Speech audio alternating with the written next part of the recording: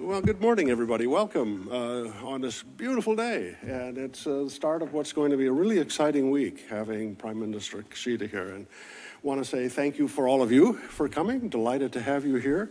Let me just say, it's last week we released a report in the Nye Armitage series. I would recommend you take a look at it, but it's looking at the next step we can take in strengthening this alliance. And it's a remarkable accomplishment. And these last years with Prime Minister Kishida have been really a high point. It's really been remarkable what's been accomplished during his tenure. And we're really excited to have him here, especially having a speech in front of the joint session of the Congress. That's really rare, and so it's an exciting time. We're very fortunate to have two ambassadors here, Ambassador Yamada and Ambassador Rahm Emanuel. They've been working pretty hard for the last 3 weeks, and they look pretty good. Although I think Yamada-san said he was out running on the marathon over the weekend, so that explains a lot why he's fit and trim. But we're really excited to have them here. They know exactly what's going to happen in this summit, okay, because everything's worked out. And they know it. I don't know how much they're going to share with us, but I suspect it's going to be a pretty good session. And it's going to be a conversation led by Chris Johnstone, who leads our Japan program here. So can I ask you, with your very enthusiastic applause, welcome Ambassador Yamada and Ambassador Rahm Emanuel.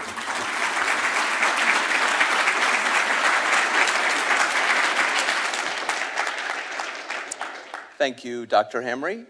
Thank you, Ambassador Emanuel, Ambassador Yamada, for joining us, and thanks to all of you for being here today. I'm Chris Johnstone, the Senior Advisor and Japan Chair here at CSIS, so we'll have a sort of 30-minute or so conversation up here and then try to open things up for a question or two at the end.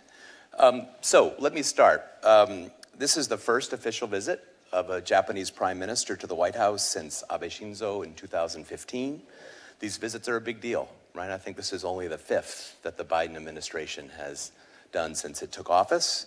And they're a prime opportunity to showcase progress in the relationship and highlight the importance of the alliance. So I'd like to offer each of you the chance to make some opening remarks. What can we expect? What's the significance of the visit? And Ambassador Emanuel, if I may, let me start with you. Sure. Well, first of all, I want to thank CSIS for hosting this and for hosting the conference. So I would start I think that the White House, or the general view of the administration, is that you have both countries under major change in the last 2 years. And so it kind of signifies that a closing of one era and the beginning of writing the first chapters of the next era. Japan, on their account, has had, in the last 2 years, 5 different 70-year-old or multi-decade policies that have all changed, manifested by the defense budget going from 1% to 2%, counterstrike capability, lifting the cap on defense technology, exports, not only normalizing but stabilizing the relationship with the ROK. Then you have, on the U.S. side of the ledger, a significant change of theory, strategy, from a hub and spoke to a lattice system. And I think, in fact, this week we're sitting here in the South China Sea. You have the United States, Philippines, Japan, and Australian, obviously, navies and operations doing a kind of a practice. And then at the end of the state visit, in the break, you have the first ever leaders trilateral meeting between the United States, Japan, and the Philippines. I don't think that's kind of like a bookend with the state visit in the middle. That tells you a lot about how the U.S. approach has changed. And then when you kind of project forward, from the administration standpoint, as you said, we've had the Australian ROK, you've had the Indian leaders, and now the Japanese leaders. 4 of the 5 state visits have all come from the Indo-Pacific area. And the constant, though, for the United States in this lattice strategic architecture is Japan. And while we've talked about defense and everything else, I do want to say one thing that's very valuable for the relationship. If you look at any of the public surveys in the region, ASEAN countries, etc., Japan's standing is the highest of any nation. That's a huge amount of political goodwill and capital that comes to the alliance as we're working the diplomatic front, the development front, let alone the collective deterrence front in the region. And so I do think that our efforts here in this state visit is really kind of comes at a not only critical juncture in the area, but also in, if you look at it from a historical context, it's writing the first chapter of the future. Great, thank you. Ambassador Yamada? Thank you. First, Chris, thank you very much for doing this. And I'm very much honored to be here with Ambassador Emanuel. You know, I think I'm relatively energetic, but I don't think I can ever be more energetic than Ambassador Emanuel. And I don't recommend it. He is so energetic and active. So, you know, wherever we go, not only in Japan, but here in Washington, D.C., we can sense the presence of Ambassador Emanuel. So thank you very much for all the work you are doing for the partnership. And Prime Minister Abe is arriving later this afternoon. And sorry, did I say Abe? Prime Minister Kishida. I'm sorry. Prime Minister Kishida is arriving later this afternoon on an official visit. And as you said, the Japanese Prime Minister's official visits are once-in-a-decade event. So I'm very fortunate to be here as the ambassador when a Prime Minister visits the United States as official guest of the President. And the last official visit by a Japanese Prime Minister was in 2015, Prime Minister Abe. And the international situation surrounding the two countries and also, therefore, the nature of the partnership have changed significantly from that time.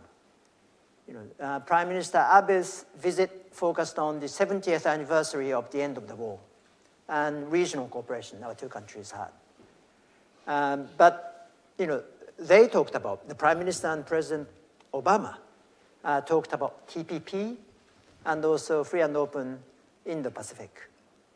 But this time around, we are faced with a sort of a turning point in our history,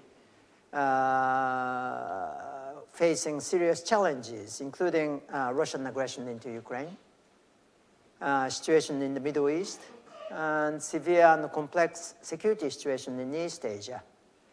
And Japan has been very clear and firm in standing up against any attempts to change the status quo or any violation of the fundamental principles of the international order.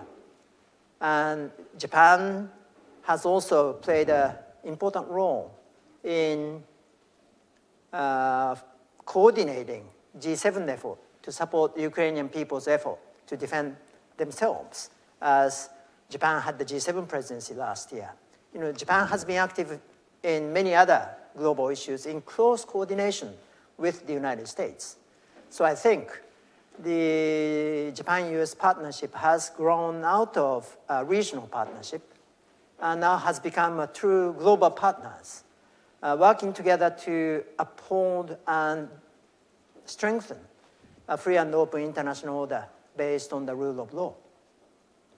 And I hope the Prime Minister's visit this time around will demonstrate this strong global partnership, because not too many people in this country, or not too many people in Japan for that matter, are aware of this global nature of our partnership and great potential our partnership has. So I very much hope that Prime Minister's visit will impress upon the people in this country and also in Japan and the international community that we are strong global partners. And our partnership has much larger potential. And this, you know, strong partnership is based on the trust between our two leaders. But I think more important, stable basis for that strong partnership is the sense of trust between our two peoples, nurtured through many years of grassroots exchanges, people-to-people exchanges, business partnerships, academic exchanges, and other grassroots exchanges. And I am a strong believer in that kind of people-to-people exchanges. And Ambassador Emanuel talked about Japanese reputation in Southeast Asia. I was very much encouraged to see a recent opinion poll conducted by Gallup in this country earlier this year. There, people from 50 states and DC were asked whether they have favorable views of a country or unfavorable view of that country. The country which came at the top of the favorable view was, of course, Japan. That was not a trick question. And also, the country which came at the bottom of the unfavorable view is again Japan. So there's a strong sense of sort of a support and affinity with Japan by the people in this country. And I hope the Prime Minister's visit will be a celebration of this strong global partnership, which is supported by not only the trust relationship between the two leaders, but also the strong trust between our two peoples. But in addition to just celebrating today's partnership, the two leaders will also talk about that the two countries are indispensable partners to each other in strengthening our competitiveness toward the future. The two leaders will talk about the cooperation in such areas as space, energy, and emerging technologies like AI, quantum computing, fusion, 5G. And I am personally very much excited about the space cooperation, and I know Ambassador Emanuel is even more excited. And Japan is the foremost partner in the Artemis program for lunar exploration. And we are building a pressurized lunar rover, which will move around on the lunar surface. And the two leaders will talk about the progress we are making in this part or on this issue. So I am very much excited about the Prime Minister's visit, which will celebrate this strong global partnership between our two countries. Terrific, and it really is remarkable how far this relationship has come over the last couple of decades. So let's get into a bit of the substance, if we can. You noted, Ambassador Yamada, how our relationship is now global in its scope in terms of cooperation. And while it's a beautiful spring day outside, it's sort of a gloomy world out there right now. And in particular, you think about war in the Middle East, the stalemate in Ukraine. I wonder if you can share how the leaders will address these issues. And Ambassador Emanuel, will there be things that President Biden is seeking from Japan, and what will Prime Minister Kishida be seeking from the United States as we think about these challenging global issues? Ambassador Emanuel? Well, let me, before I get to the two kind of situations, I actually think the larger context dating back to the two big changes over in both countries over the last 2 years, I think you're going to look back when history gets written that 3 C's changed the world: COVID, conflict, and coercion. And in many ways, whether you look at the kind of changes on the security front that Japan's initiated, through the prism of what happened when you looked at supply chains, you looked at Russia violating the United Nations resolution, which they're a founding member of a sovereign nation. You look at all these contexts, you look at not only what COVID did, but the economic coercion, as recently on Japan as well, on the fish from the waters. Countries are making adjustments to these 3 factors that upended every assumption you had for the last 30 years, if not longer. So that's the first one. Second is, in Ukraine right now, it's very clear that Russia is not only targeting the population or the military, but also targeting the energy infrastructure, the ability for Ukraine as a society to function. No country has been a greater contributor to the energy infrastructure than Japan. Mitsubishi Heavy Industries, Kawasaki Heavy Industries have all been exporting major energy transformers to Ukraine. They have been a leader in the economic assistance, joining the United States. And so there will be a discussion, obviously, between the two leaders, both, I think also privately, that will talk about those two conflicts without talking about more until they meet. I think those are the type of things that, there's a lot of other things that happen in these type of visits that are scripted. That's going to be where you have fresh exchange of ideas, and neither one of us we'd be lying to you if we told you exactly what's going to happen, because I think they're going to bring their individual perspective. And today what you know is happening, by Wednesday, in both of those situations could be real different. But I do think the history somewhat will tell you about the future, what both countries have brought. And also Congress is coming back in session. And you have Congress's, the eyes of the world as it relates to the Ukraine-Russia conflict. The eyes of the world are in the United States House of Representatives.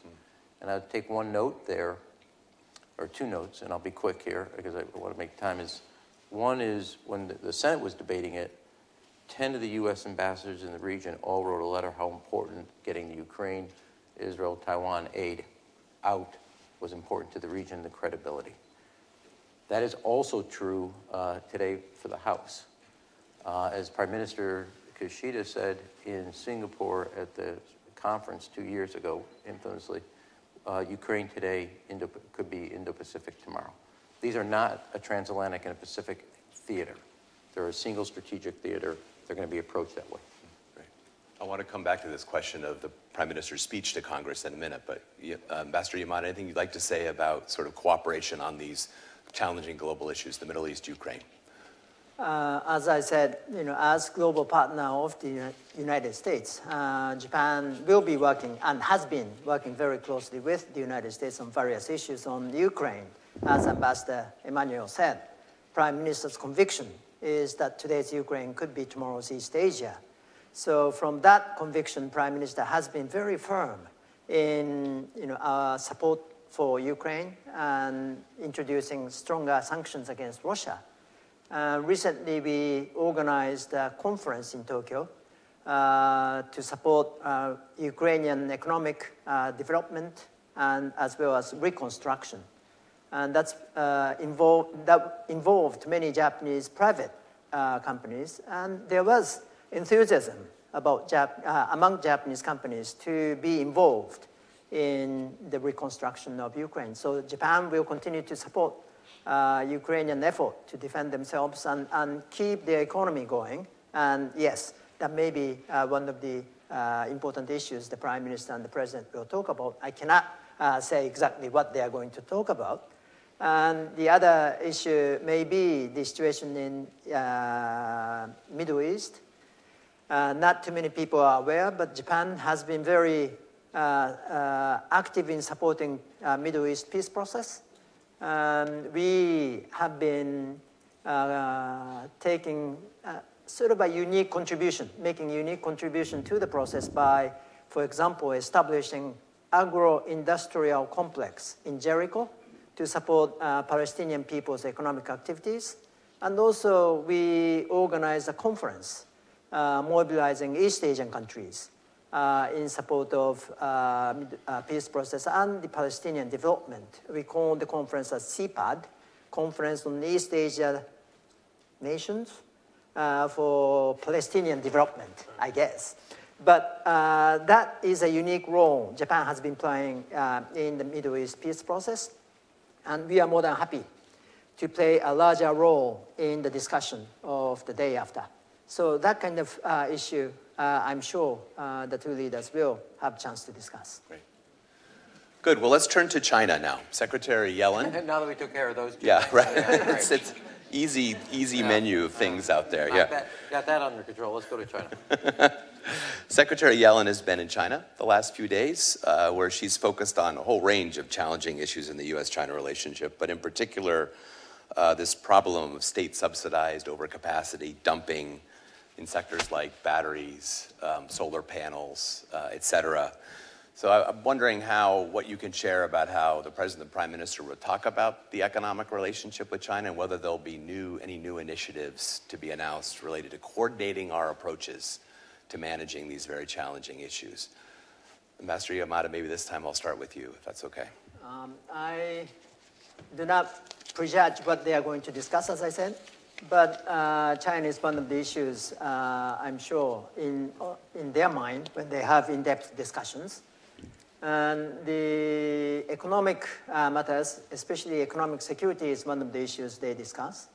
And as Ambassador Emanuel said, the Japan has been, from time to time, victims of Chinese economic coercion.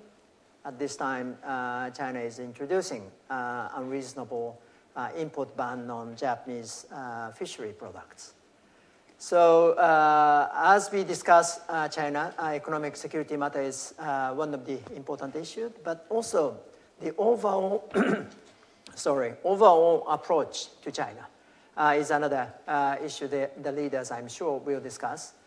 And the Japanese policy is try to establish a constructive and stable relationship with China through candid communication with the Chinese leadership. And that overall sort of a concept, how to maintain or manage our relationship with China is, I think, shared between the Prime Minister and the President. And as was demonstrated by the President's recent telephone conversation with President Xi Jinping, the press readout indicated that the conversation was very candid. And the Secretary Yellen's visit also, the readout indicates that she made the US positions very clear. And I think it is important as we try to manage our relationship with China that we maintain our principled position. We make it our concerns very clear to the Chinese, and at the same time encourage the Chinese side to take responsible actions in the international field, as well as, if possible, we work together on global issues. And that is the constructive and stable relationship the Prime Minister is trying to achieve with President Xi Jinping and China. And I think that's that overall approach. I think the two leaders will also discuss. As I said, I think they are basically on the same page. Great, thank you. Look, first of all, I think that when you look at China on the economy, you look at Secretary Janet Yellen's visit there, China's in the midst of exporting their domestic economic challenges to the rest of the world. That's their leading export. You have the EU, you have the United States, you have countries like Brazil, Thailand. Everybody's taking action to protect their market from a subsidized industry where they have, because of the real estate bubble bust, because of the overhang of massive debt on the public sector side at the municipal level, China is exporting their economic challenges domestically to the rest of the world. And the rest of the world, regardless of whether you think it's the United States or the EU, but other countries, as I just mentioned, are all taking actions because they cannot become, as they have in the past. You look at the solar panel as one example, basically have their domestic industries wiped out as the state-subsidized industries of China lower the price artificially through state subsidies. So that's a warning sign that this is not, whatever you think you experienced over the last 20 years to China is not going to be what you're going to experience for the next 20 years. And it's just not the United States. Now, China's going to scream, my prediction, China will scream containment. And the only reason there's some actions is because of what China's doing at home. Second is the most persistent and pernicious act China does economically is economic coercion. They constantly use that tool to pressure another country on the political front. Today, Japan is the target of that. Just recently, after 3 years, China threw in the towel on Australia, which was the victim. In the past, recent past, South Korea was the target of China's economic coercion. That's also the Philippines. It's also Lithuania. You constantly go through it. It is the most persistent and most pernicious tool. And I think we all have to be alert to what China's intentions are. Now, there's one way, and now the other way, they try to lure American business and investment. I would say that reminding everybody that you have also a situation where people are being arrested in China. You have national security laws. Any company can be a target if they decide. There's not a rule of law. There's a rule of one. And that means you're at risk at any one given time. And so I think we're going to be upfront that whatever happened in the past, you can forget that's how we're going to act.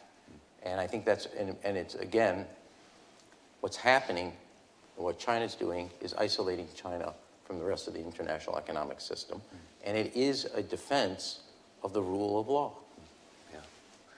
Yeah, in the report we released last week, we identified this issue of overcapacity and dumping as a principal challenge that the United States and Japan are going to have to cooperate on. So, yeah, but I want to correct. That would be true if Brazil wasn't taking action. The EU wasn't taking action. Thailand wasn't taking action. It is across the world, people and countries rather are taking action to protect their domestic economies and domestic industries from a set of actions that don't play by the same rules. And China's trying to do that because they have other massive domestic economic challenges, so they're exporting their problems to the rest of the world, and the rest of the world's. And our experience out of COVID is you can't export that anymore. Cannot happen. You have to go resolve that in China. You have to build a domestic consumption market. You cannot export your economic problems to the rest of the world. Great. Thank you. Okay, let's turn a bit to anticipated outcomes to the extent that you're able to talk about them. I know you don't want to steal the thunder of leaders in the Rose Garden and elsewhere, but if I could, maybe we could first talk about the defense side of the relationship. There's been a lot of reporting about possible announcements related to command and control, related to cooperation under AUKUS, other forms of defense industry and technology cooperation. Welcome whatever you're able to say about these, but sort of stepping back, how do you conceptualize kind of this next step in U.S.-Japan alliance defense cooperation? How should we think about the things that are coming? Ambassador Yamada, may I start with you for this one? Yeah. You know, again, I don't go into the exact deliverables of the leaders' meeting, and actually, we are still coordinating. so I cannot be. Sounds familiar. Yeah. I cannot be specific. If you want to win at the table, say it here and then there. I don't know whether we call it next stage or not, but yes, we are in the process of coordinating our defense policies and you know, all the measures more deeply and more closely. And Japan's national security strategy issued a couple of years ago clearly demonstrated Japan's strong commitment to dramatically enhancing our defense capabilities, including introduction of strike capabilities, and also establishment of joint operational command by the self-defense forces. And as your Armitage 9 report indicated, that our two countries are working together with a clear understanding of the importance of closer coordination between our two countries, how to coordinate our command and control structure as we establish that joint operational command. And also, we are talking about the importance of enhanced cooperation in utilizing our respective defense industries, you know, including the production side as well as maintenance side of the defense equipment. And you know, so those are the some of the issues the Prime Minister and the President will discuss. But the general trend you asked is to further deepen our coordination and cooperation on these defense policies.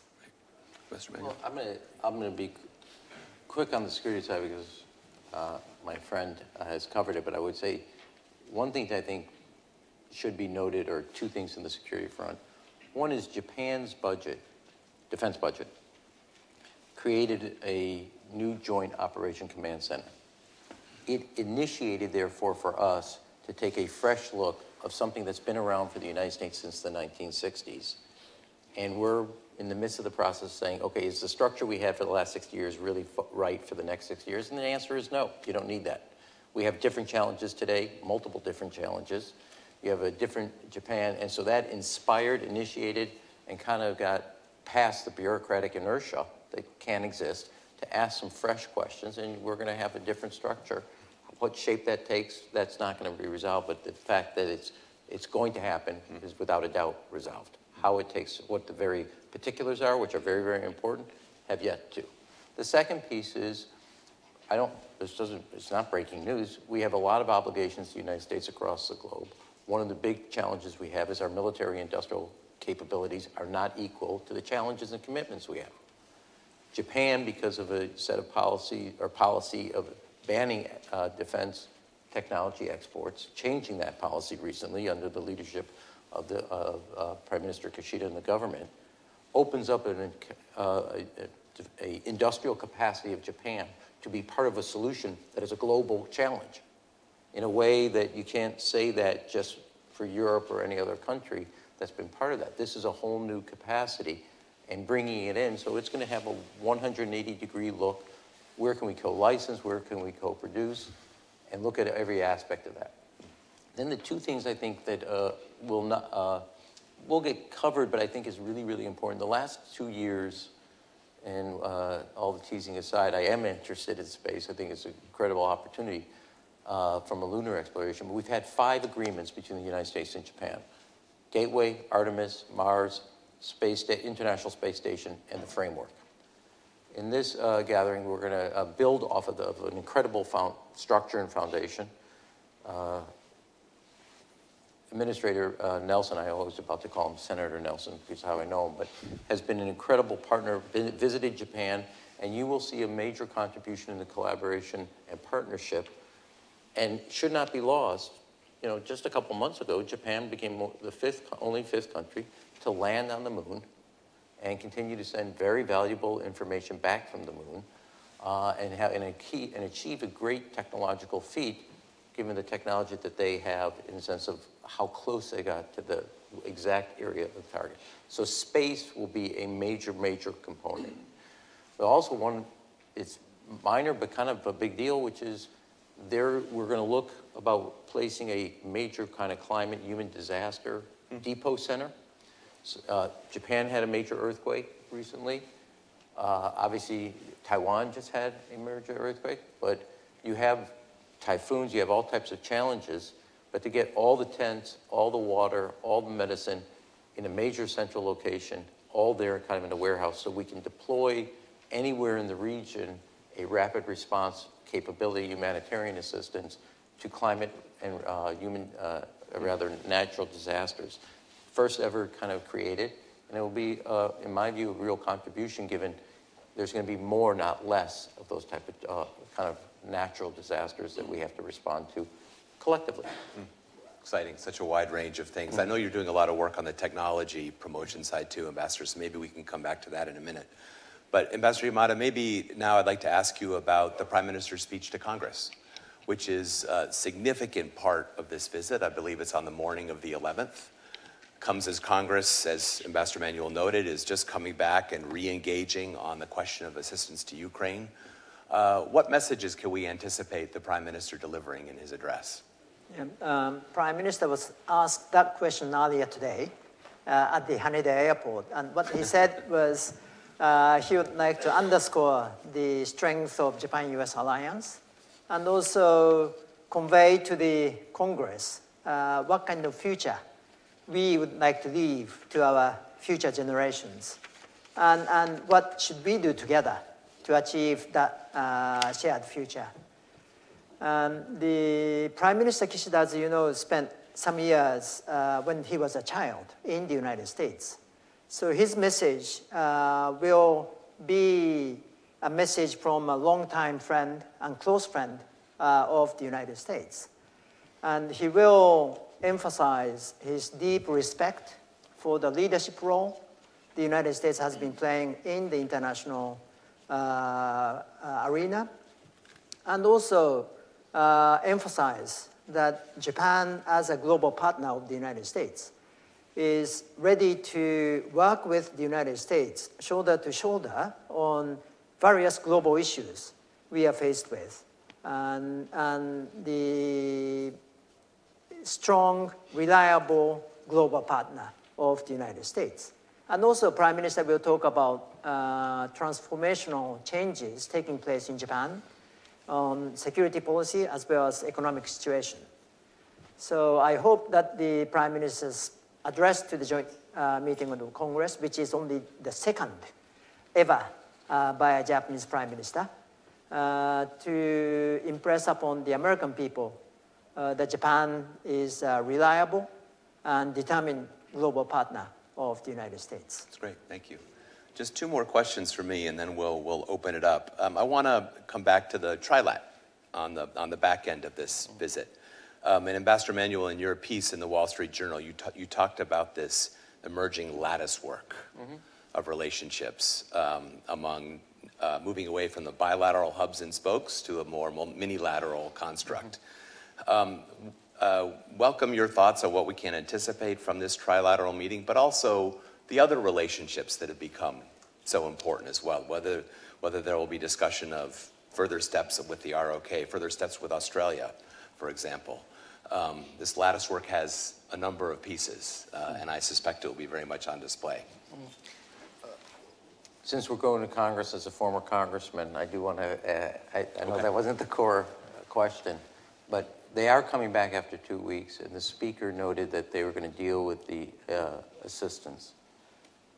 Also, Ambassador Yamada said earlier, which I want to stress in his opening remarks, the importance of trust.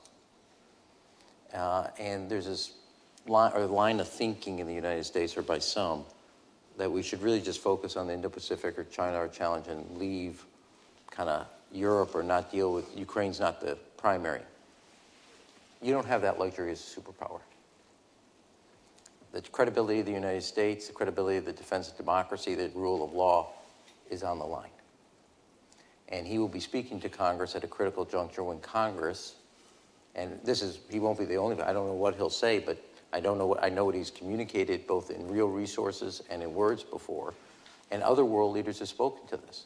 So this is a critical, I mean, for the security that we're building, the lattice work that we just talked about, for the credibility of it, the United States credibility as a central piece in partnership with our friends, Japan, in the area, it will be advanced when we double down on what we've committed to, which is the rule of law and the defense of it. And you cannot separate the transatlantic over here and the Indo-Pacific over here.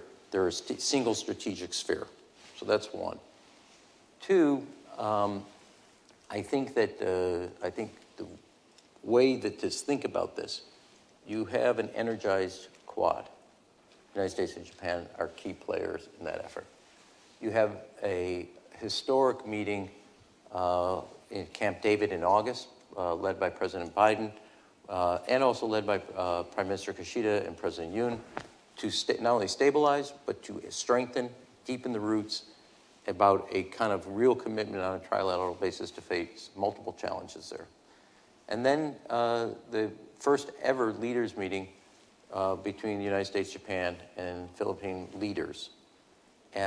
Both the United States and Japan separately have very strong bilateral relationships on the economic front, the development front, the diplomatic front, and the defense or deterrence front. Bringing that together into kind of a comprehensive whole. That, the whole strategy here, if kind of in a larger context, when like China tries to use economic coercion, it's to isolate Japan.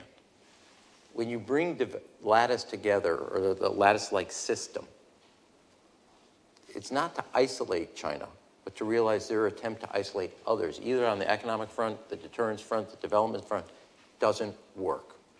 And the hub and spoke system that we built up over the years worked, but it's not relevant to this moment. And it's a major transformation. The constant in it is the United States and Japan, and building off of that foundation, and I've said this before, but I really believe we're leaving an era of alliance protection, and we're emerging into an era of alliance projection. Not just as the ambassador said, and I agree with this, foremost in the region, but it's a global alliance built on a set of values and ideals that we both share, and a sense of leadership and responsibility to protect those values. Yeah, this emergence of connections among U.S. allies and partners is sort of the signature development. I mean, it was always siloed, and it was us in the center, and that's why it got called the hub and spokes, but it's not up to the challenges and the kind of also strategy that's been deployed by China to isolate a South Korea, isolated Japan, or isolated Australia, or isolated Philippines. That lattice work is a real response to that strategy of isolation. Last question, and we'll open it up, that I feel obligated to ask. So I think it's fair to say... Is that your way of clearing your throat? It's transition. I think it's fair to say this is a time of political uncertainty in both the United States and Japan. Right? President Biden is engaged in a presidential campaign. Prime Minister Kishida faces his own political headwinds and the prospect of an LDP party election in September. How should we think about the durability of the things that are going to be announced on Wednesday? Ambassador Yamada? This time I do want you to go first. All right.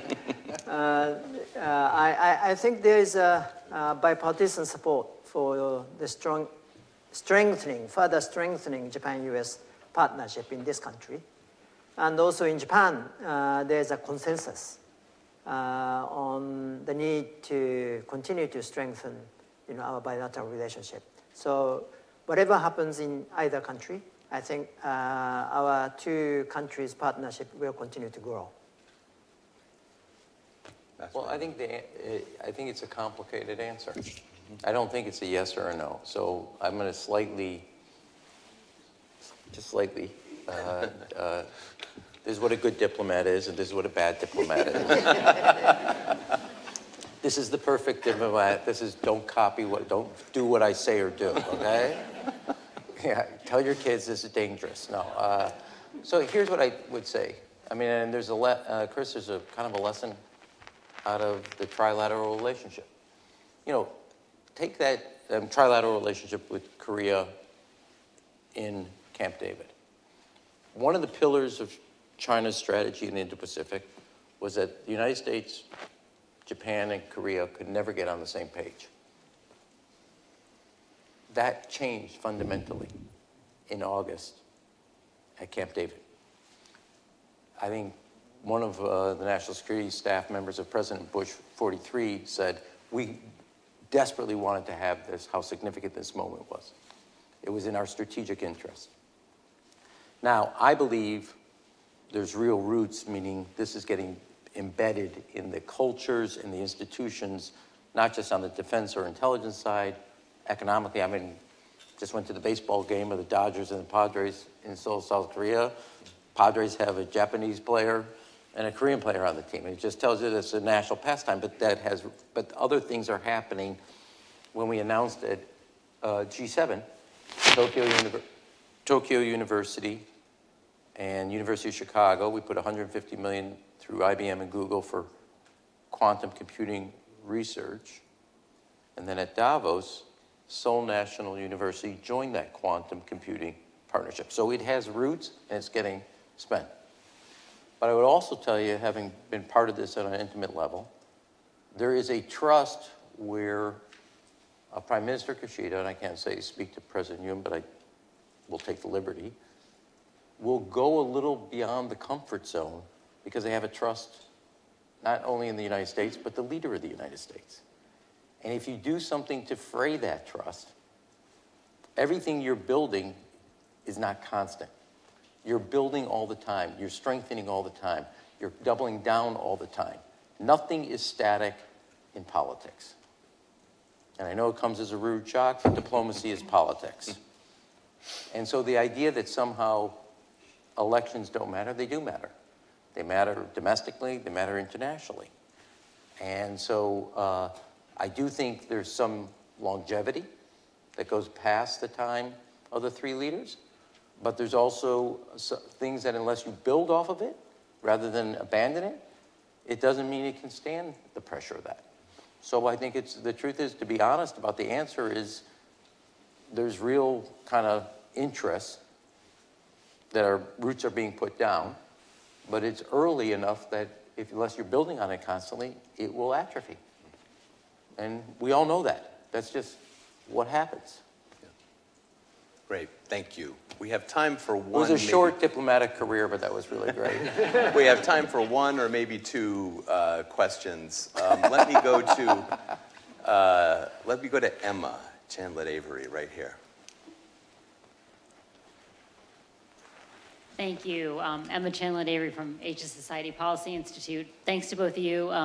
And Ambassador Yamada, I just looked up your time on the Cherry Blossom Run, and let's just say you're way ahead of me.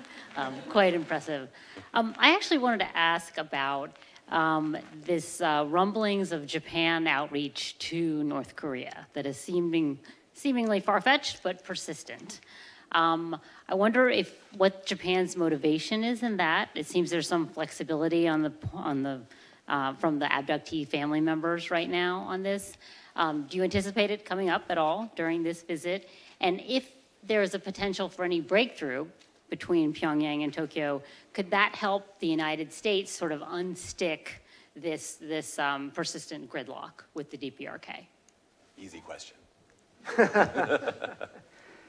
Yes, the Prime Minister Kishida believes that if we can ever establish a productive relationship with North Korea, that will be beneficial to Japan and North Korea, as well as to the region, to establish stability in the region.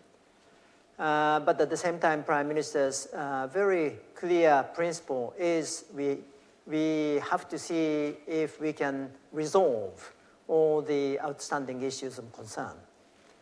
And so far, the recent statements from North Korea indicated that they are not ready to deal with those outstanding issues of concern. So we'll see how things will develop. I think for the Prime Minister, it is very important to resolve outstanding issues of concern. I mean, missiles issues, nuclear issues, and abductions issue. So those continue to be a very important issue for the Prime Minister. And to resolve those issues, if North Korea is forthcoming, Prime Minister is ready to have a dialogue with the North Korean side under his direct instructions. We'll see how the North Korean side will react. Okay, great. Let's do one more. I'd like to go with with Mr. Takagi from NHK.